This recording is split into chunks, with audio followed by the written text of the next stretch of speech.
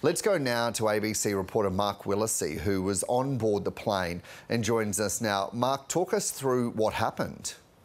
Well, Dan, we were sort of taxiing out to the runway and the pilot had turned onto the runway and, given it full thrust, and we were at the end of the runway. Literally, the wheels were just taking off the ground and there was a large bang and a really jolting shudder went through the plane.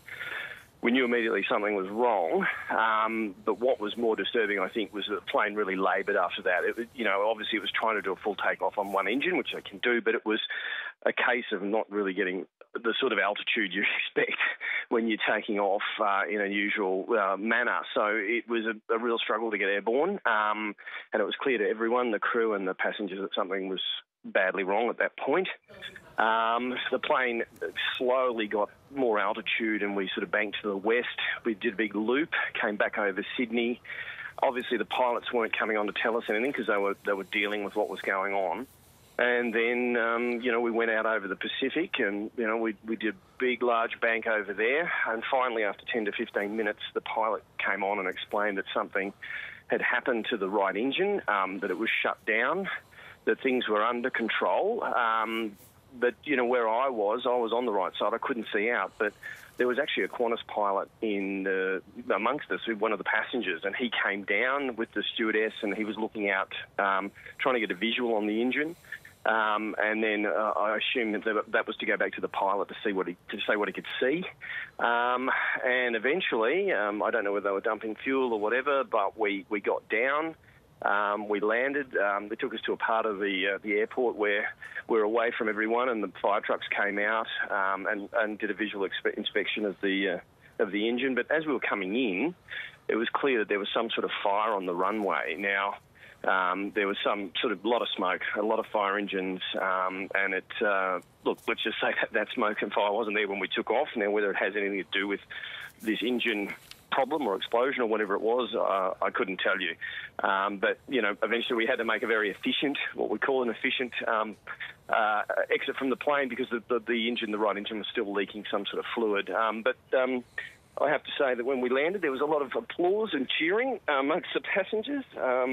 And you have to praise always the professionalism of the pilots and the crew. And I have to say the passengers were all very focused. Some worried looks, of course, but everyone's safely on the ground now. Yeah, and I understand, Mark, that we do have the track map of that flight that we're showing now that shows, as you were explaining, after that takeoff, going out and circling a number of times over the ocean there and then before coming back in. That shuddering that you mentioned, that jolting shuddering as you were taking off, did that continue to happen while you were airborne for that time? Not really. It was a case, especially when we were out over the ocean, that the plane was banking a lot, and it just seemed it didn't feel as stable as it would normally feel when you're doing those turns.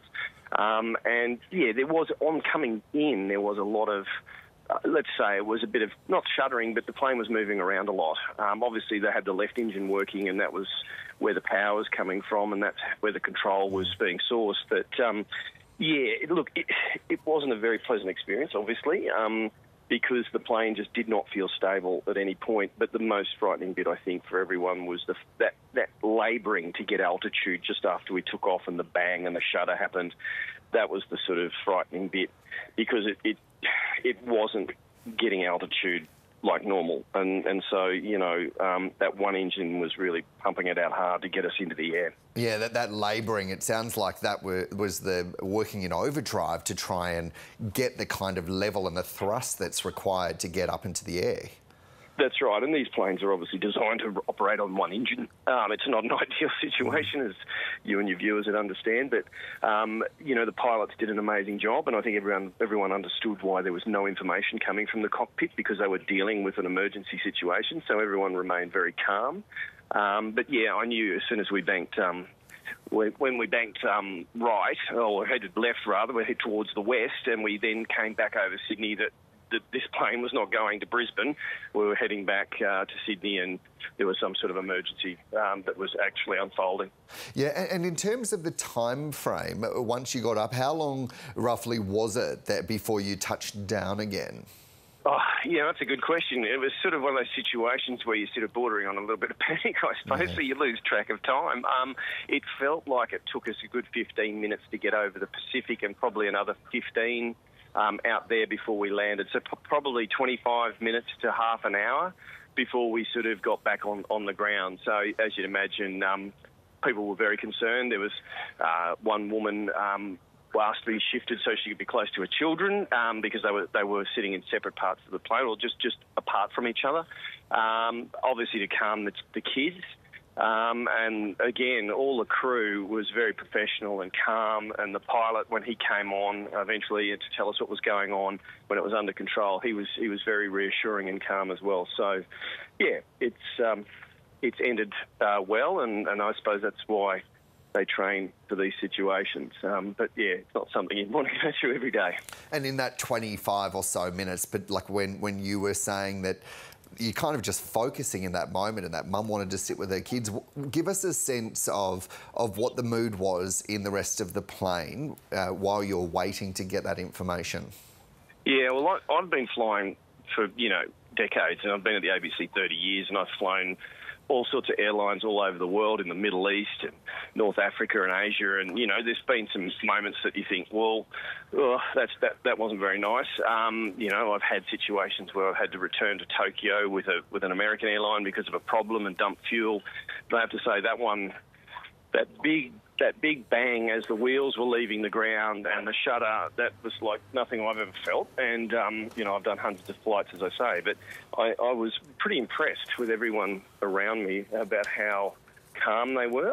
There was some seriously worried looks, can't hide that. But everyone was very calm. No one panicked or carried on. And, when we got to the ground, we weren't clear of anything then either. We had to obviously go to a part of the airport which was sort of more isolated, where the fire engines could check us out, and everyone followed instructions. And it was, I suppose you'd call it a textbook exercise, except it wasn't an exercise. And Mark, I've just got a statement through from Qantas that says, quote, "One of our flights to Brisbane experienced a suspected engine failure after takeoff from Sydney Airport this afternoon.